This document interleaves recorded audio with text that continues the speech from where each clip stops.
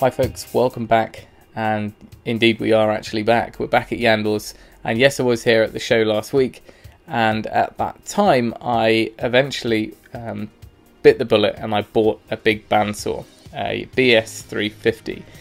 Now, it was a couple of days ago and it's still boxed up at this point in the back of my van, and something is niggling at me telling me that I should upgrade to the slightly newer Sabre 350 model, and this is my trip to see if that needs to happen or not. So stick around. Bit of a disclaimer: if you're not a woodworker or not after a bandsaw or not a tool nerd in any way, then this might not be the video for you, but hopefully it is, and we'll get to look around these saws and hopefully come away with what I need, which is something that's going to do the job, be a good investment, and something that's going to stand the test of time. Now, the show was last week, but I've come back down today. I've got a few things to look at. I need to make a decision on the bandsaw which I bought, and I'm going to pick Dan's brains over that. Now, I'm also going to get him to show me a blade swap on the bandsaw as well, just so I can kind of get up and running straight away when I get home, or tomorrow when I set it up.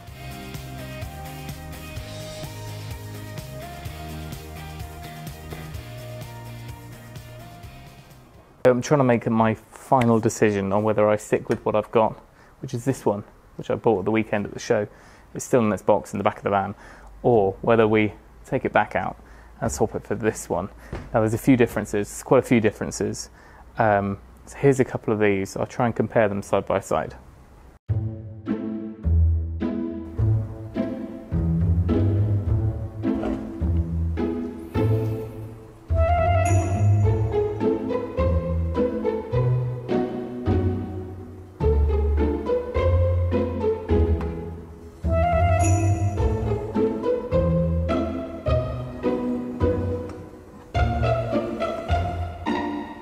What do we reckon, guys?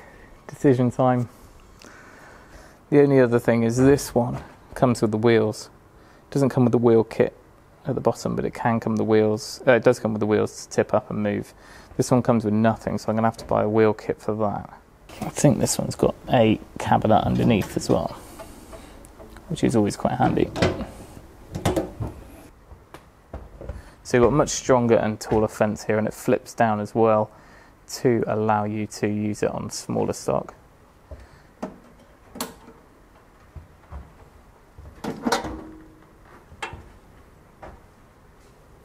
The Sabre does just feel like a different animal. It's like a class above, I would say. Everything's just a little bit more robust and strong on it. It's not to knock this one. It seems like this has been a staple for many people for many years. I just think if I'm going to make this big investment, and it's something that's going to be kicking around for potentially decades in the workshop, then it makes sense to go for something that's a little bit more recent, up together. The bearings on this one are a lot more modern and better, really, as far as wearing on the blade, how precise they are, and just how adjustable they are. And I get the feeling this one's going to be a lot easier to swap out the blade rather than the setup that's needed on the older one.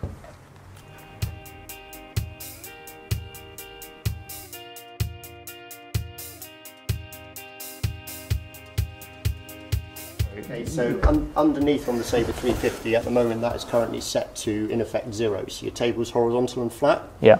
If you wanted to at any point in time, you can move this bar out the way and you can go to a negative angle. Okay. So if you did need to do any negative cuts and it was the shape of the wood, it wasn't conducive to do it on the other side or anything like that, it's a feature they've included that is possible to do. All right? Yeah. So I'll just tighten that up. So if you just come and have a look, and you can see the rack and pinion, so it's this lever I'm moving, and if you look underneath, you can kind of see how it's... Yeah, it swings out, yeah. There is then a cam lock to basically lock that all in place, so that if someone leans on the table, it doesn't then knock it out of angle. All right, so that's the other bar underneath. So if we're changing a blade, pull that out. It's important that is in normally, because that stops the table from moving if you put a heavier bit of timber on here and you're not knocking the table out of alignment. If you need to release the tension from either side of the blade, so when you fit your bearing guides on these, the quick release ones, you would push it against the blade back it off a little bit and then tighten it up. Okay. Both sides, the same underneath. Is there a specific distance, or is it just literally a hair off it? Yeah, like a hair off it on both of them. There is a difference depending on the width of the blade, depends on whereabouts you need it to set it, whether it's near the front of the teeth or near the back of the teeth. Yeah. So you can move this whole section forwards or backwards. Okay. And that's partly what this cam lock here is for. Right. All right, and it's the same underneath. So because you need them to sit just behind the cutting point.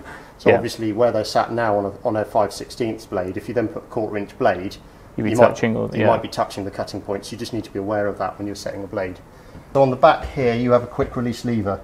It is labelled, so if I pull it towards me, it moves the top and bottom wheel together so it slackens off the tension. If you push it out, it increases the tension. So that now, if we come and look the other side, in fact you can film it again, I'll pop it back up and then you can kind of see. So that's on, and then as I bring it down, it slackens the wheel off at the without top and having the bottom, to mess around with it. without having to do the fine adjustment. Yeah. So once you have got the tension set well for one blade, because they're all the same length, then just you kind of put your cam lock on this way, so you know that's tension set, and that's going to be fine. But take it off bottom and top, slide it through this slit here, push these fully out the way. Wherever you store it, I recommend you try and do it where those can be pushed fully open, if possible, because it's just a lot easier for when you've got to get the blade out of this gap here. Because otherwise it can foul on the doors and things. Taking a new blade out of a packet, first things first is wear gloves. Take out the packet, undo the different loops, and then either go outside or find somewhere, just throw it on the floor and let it uncoil itself. Alright, because the tension that's on, and this is why I say wear gloves, you'll do like I do, and I've uncoiled it all and then realised that I'm holding it with my bare hands, and the tension wants to open, and all I can do is drop it anyway, so you may as well, it's perfectly fine to do that, just throw it so it kind of lands back down, not blades down on concrete or something. So once it's then open, depending on the size of the blade, you then hook it in and loop it onto your wheel, top and bottom, and it's got a little tyre. You then apply tension. There is on here a little arm that shows you where the tension should be depending on the thickness. Right. That is a rough guide.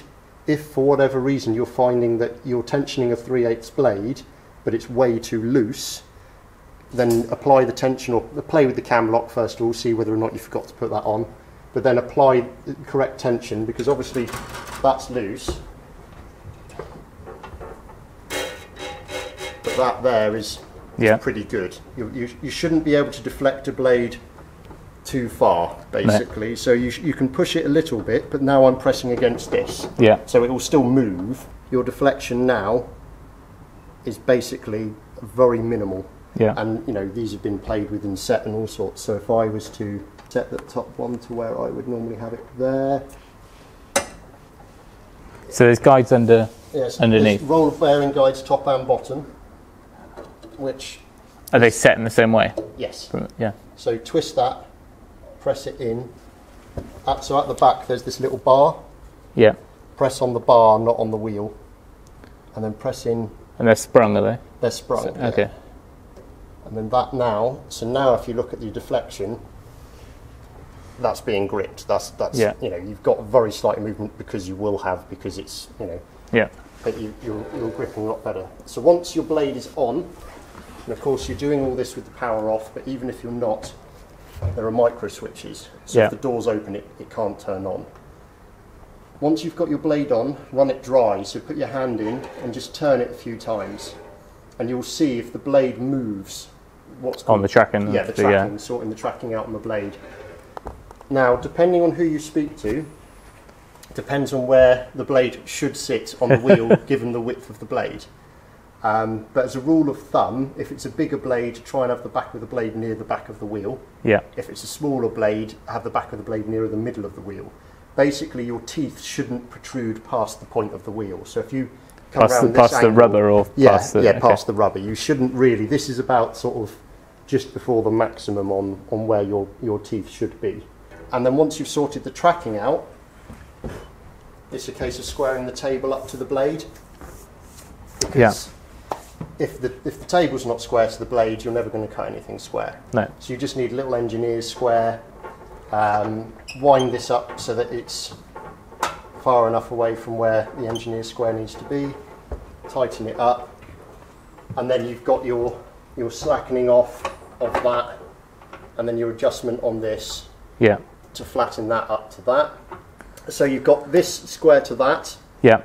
And then obviously the final thing is making sure that that is also square to it as well, which is where you've got the micro adjustments on there. It shouldn't be that far out, because this obviously is designed to be square to the table. Yeah, and the aluminium is going to be engineered anyway. Absolutely. So, but it does have little nylon bushes underneath that so that it's not going to scrape on here. Yeah. It also comes with what's called a resaw bar. So it looks like just a bar of metal like this that you can put in there. Yeah. So the idea so the idea of that is basically if you've got a live edge piece of wood, you're not obviously going to be able to push it against a straight edge because it's not a straight edge, but you want something to brace against. You can use that bar to push it round on and then cut into the blade. You can fire it up, and this is where on camera it's all now going to make a horrible noise and fall to bits. Make sure I've got everything tight. Everything okay. So to tension the blade manually is up there? Yeah, so like normal? Yeah. So you've got tension at the top, and then at the back you've got adjustment of the wheel, front and backwards. Okay, what, for the tracking? It's for the tracking, yeah.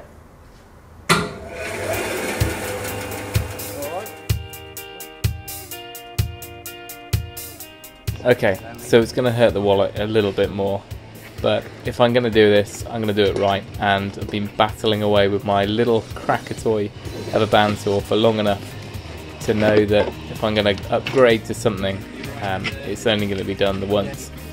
So here it is, loading into the van, or the first one's coming out, new one goes in, and hopefully in the not too distant future I'll be able to share the setup, the first cuts on this big beast.